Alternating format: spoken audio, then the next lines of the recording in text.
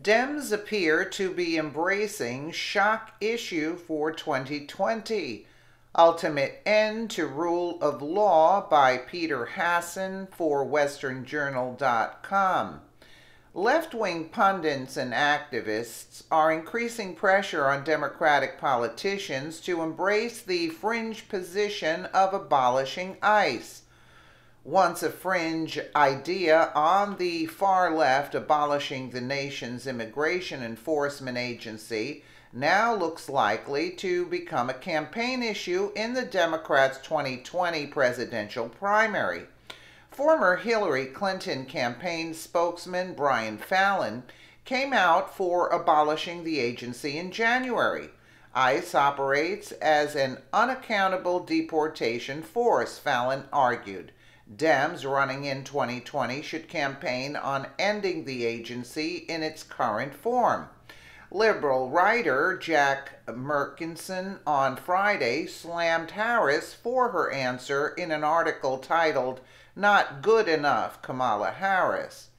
Any serious defender of undocumented people in this country would look at ICE and know that it is a cancer that needs to be excised from the U.S., pretending that the most diseased levers of state power can be molded into something better is a useless fantasy.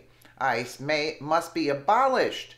Anything less is not good enough, Merkinson wrote on Splinter, a left-wing website. Kamala Harris is very likely running for president in 2020. It should be a political problem for her that she is not willing to take her criticisms of ICE to their logical conclusion and call for its abolition. She should be asked over and over again why exactly she is willing to uphold the legitimacy of such a racist, corrupt, and thuggish organization, Markinson concluded.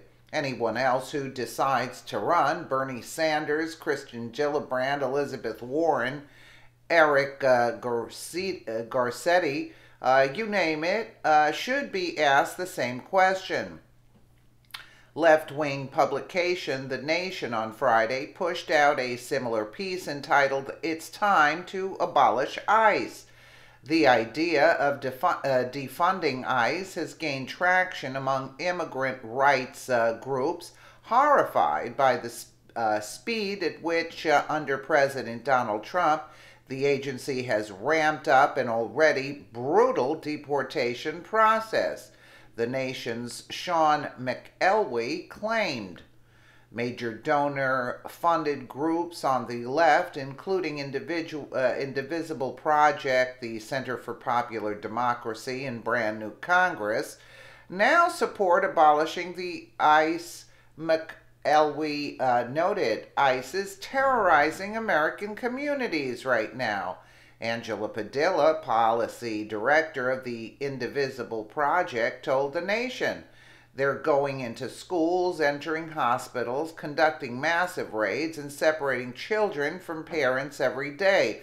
We are funding those activities, and we need to use all the leverage we have to stop it.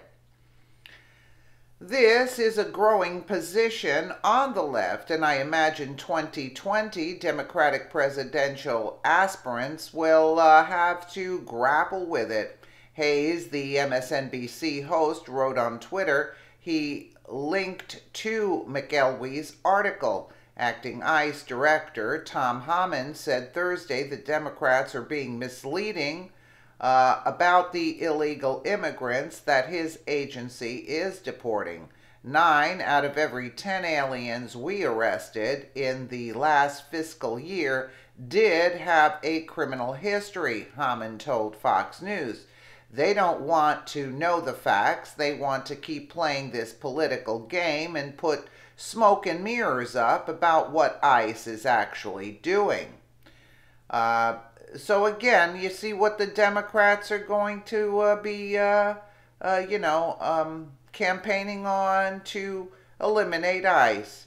And how's that going to go for them? I don't think it's going to go very well. Let me know what you guys think in the comments below, and again, thank you so much for watching.